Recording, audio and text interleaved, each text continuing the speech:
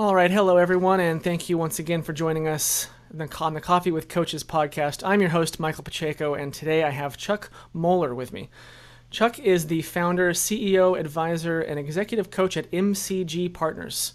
He's the best-selling author of the new book, The Rise of the Agile Leader. Can you make the shift? MCG Partners specializes in leadership and talent optimization, aligning business and people strategy for maximum results. Chuck, welcome to the podcast. Thanks, Michael. Happy to be here. Awesome. Let's dive right into the questions. Chuck, question number one, why did you become a coach? I guess that's the big question for any of us that decide to become a coach. For me, it's a very personal story. 1999, I was running a large global consulting practice, successor to the CEO. He asked if I had a 360 assessment. I said no. I ended up getting a pretty difficult 360 assessment. It wasn't fun to receive it, but it was very, very pivotal moment in my life and my career, because that feedback, what I did with that feedback, really helped create a path of development and self-awareness that helped me get to the next level of my career, where I became a CEO for 5 years. And I eventually started my own firm 14 years ago and became an executive coach. So that experience and how helpful it was for me to kind of go through feedback and self-awareness and leadership development really was, I think, a springboard in terms of myself becoming an executive coach. Nice. That's great. That's like best case scenario of results from a 360-degree review there, huh? Yeah, they're never easy for anybody. I don't care what the feedback says. Mm. It's like anything else. What are you going to do with that in terms of how you help yourself and help others? Nice. Good stuff. Question number two, what are you doing in your coaching business today that's unique? The coaching profession's really exploded the last 5+ years. I felt I said that 15 years ago, 20 years ago. So it's been a growing profession for quite some time. I think to be unique in executive coaching, you have to have some type of position, right? Some type of thought leadership. So what we ended up doing, and what I did 2 years ago, is I took a step back and I asked myself and my team, what is the future of leadership? Mhm. And that embarked in doing research. We interviewed CEOs around the world, clients, did some research, and we came up with a new leadership model we call the Agile Leader, which became the premise for the book that you mentioned earlier that I wrote and was published this past summer. So we have thought leadership around a very specific type of leadership capability and model, which we can coach on. We can develop individual leaders, leadership teams. We can Mhm. assess using our own proprietary 360 assessment, as well as using a behavioral assessment. So having, I think, your own voice, your own position, some type of thought leadership, I think is a really an important way of differentiating yourself in the marketplace. Nice.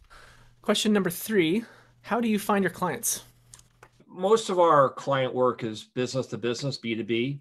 And, some of it's the old fashioned, especially early on, which is, get out there and network with your clients, your own network and get introductions. And then once you establish yourself, it's the referral, right? Your Mhm. ability to do a good job, develop strong relationships. I think a mistake a lot of coaches and consultants make is they don't really cultivate their relationships once the work is done. I really make a concerted effort just to reach out to past clients, past contacts, and Mhm. maintain a connection.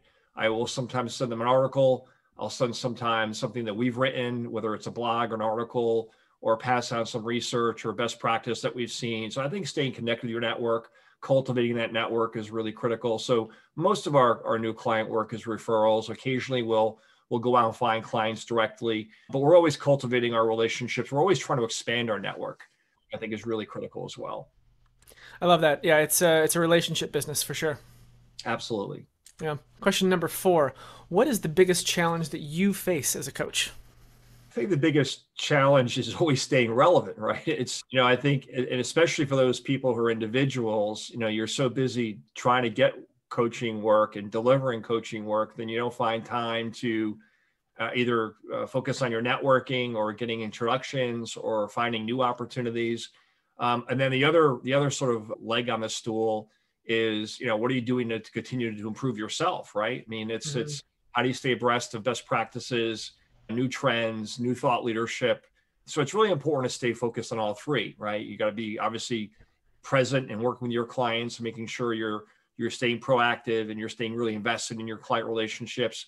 You got to stay really focused on your network and your market and expanding that and looking for introductions. and you got to really invest in yourself in terms of your skill set, your capability, your ability to make a difference. I think that's the hardest thing to do, is to keep an active balance on all those three things. Question number 5. If you had a do-over in your coaching business, what would that be? That's a really tough question. I guess it's always easy to go back and say hindsight's 2020. I think for me, because I'm a little unique in the sense I'm an executive coach, which I have been for 14 years, but I also started and I run, a consulting and leadership development firm called MCG Partners, where I act as CEO, and I also do some business development. And I think, if I was going to do it all over again, I probably would have surrounded myself with more people sooner, especially additional executive coaches. We had executive coaches for the first 9 years, but really the last 5 years really expanded that coaching population, where we can really offer, especially for Fortune 500 clients, a real large number of coaching options, not just throughout the US, but around the world. So I probably would have done that sooner, but I was also trying to balance keeping the business small, where I could balance that in my personal, my family life with my children, my wife. So, but if I do it over again, I probably would do that. I think the rest of my journey, I probably would keep the way, the way it's kind of evolved.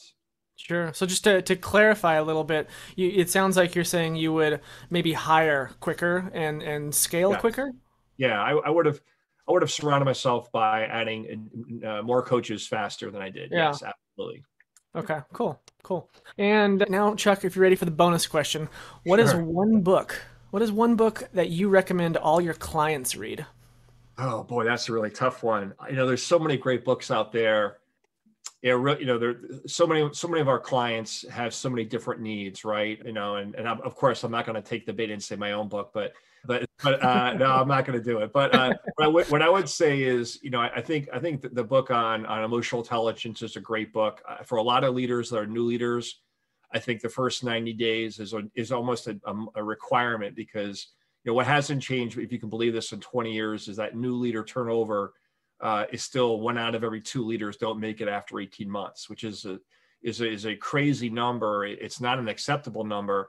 And so many organizations aren't preparing their new leaders to either whether they get promoted, but especially when they're brought in from the outside. That's where most of that statistic or high turnover is coming from. So I think really focusing on how to be successful as you onboard in your first 90 days, I think is really, really critical. And there's so many other great books out there. I mean, I really can't even think of all of them, but I think emotional intelligence, I think onboarding in a new leadership role, those are probably the 2 that stand out to me, at least initially. Great. Chuck, do you have anything else that you would like to add or pitch or promote? And also, where can people connect with you online? Sure. I have actually 2 websites, because it's my business website, but because of the book, we also created my own personal website. The business website is mcgpartners.com. My website is Chuck Mollor. It's MOLLOR.com. You can reach me through email at chuck.mollor@mcgpartners.com. No, I would say that, we're a leadership and talent optimization consulting firm. We offer a number of services in around leadership development and talent organizational effectiveness. I would say for anyone that's listening, culture, I think, will be the big focus for the next 6+ months. It already has been talked about, but how to maintain and build and strengthen your culture when you've got not only a virtual workforce, but also now it's going to be a hybrid workforce for the foreseeable future as people start going back to offices, and if they haven't been already. So I think this whole concept of culture and what's a leader's role in how to cultivate and strengthen and maintain your culture, or even change your culture, I think that's going to be an additional skill set that we're going to see for the next 6+ months. So I'd ask your followers to pay attention to that. Yeah, I love that answer. Culture is the thing that just makes the day easy to get through for us here at Boxer, at my company. We've got a great one, and everyone on the team just has fun and enjoys each other's company. So I think that's huge, and I love that answer. So Chuck Mollor, thank you so much for joining us on this episode of Coffee with Coaches, and thank you to our audience for tuning in. We will see you all next time. I appreciate it, Michael. Thanks for having me.